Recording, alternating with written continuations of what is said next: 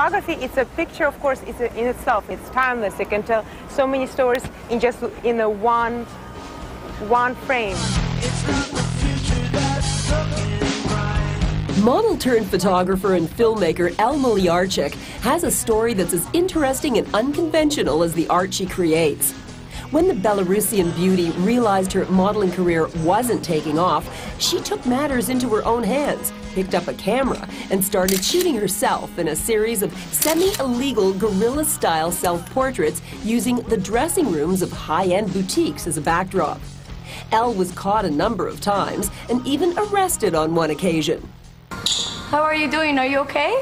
Yes, thank you. It takes guts to do that sort of kamikaze dressing room photography, you know. It's not that easy taking a $10,000 frock into a dressing room and pretending to try it on, and meanwhile creating these elaborate tableaux and getting away with it and making beautiful art in the process.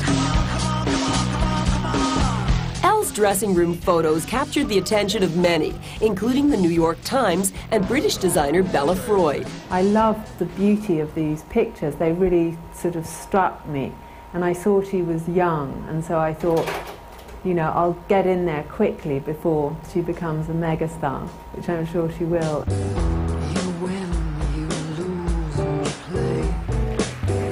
Bella contacted Elle about a photography project featuring her latest collection, and together they agreed on a style where Elle would take photos of herself in risky locations at night, often alone. She was even attacked and robbed on her very first shoot for this project.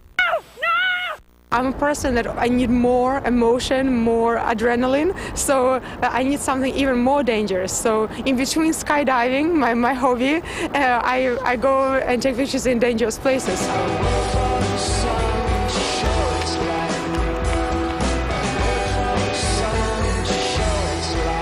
What I love about Elle, both in life and as an artist, is that she's fearless, and it's really clear in her work.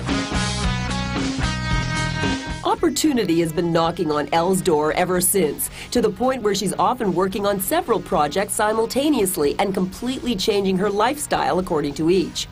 Not long ago, Elle became a nun for one of her projects, but instead of shooting herself, the models she chose were sculptures of saints that she dressed in high fashion pieces. I decided to ask different designers to create unique pieces for each of the statue to explain the story of the statue. Most importantly, I wanted to make the saints come alive.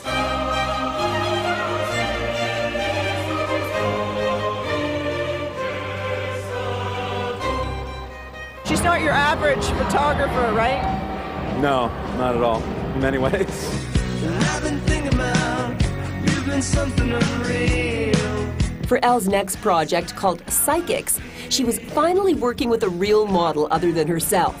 Elle dressed her model in a variety of looks to see if fashion could affect a person's fortune. As a new person, she went to 12 different psychics in New York City, and they read her hand, they read crystal balls, and they thought that she was someone else.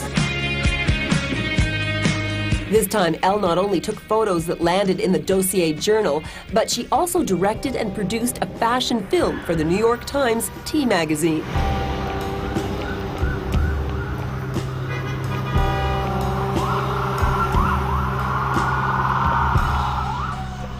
26-year-old Elle has come a long way since the days of photographing herself in changing rooms.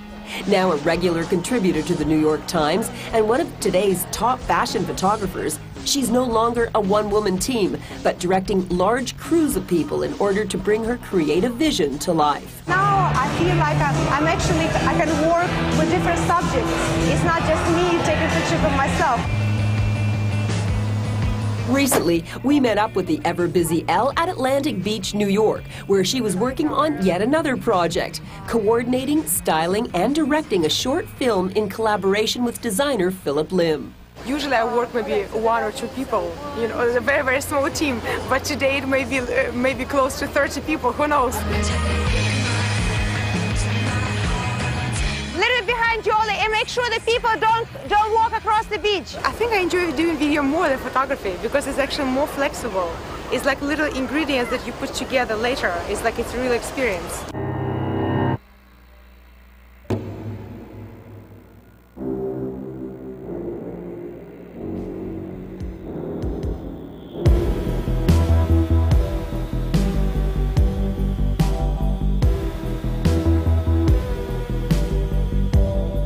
success, I guess, is like it's about how you feel about yourself.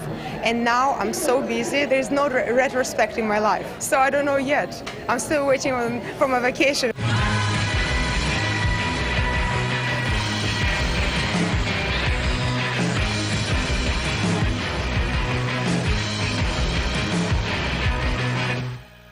That's really awesome.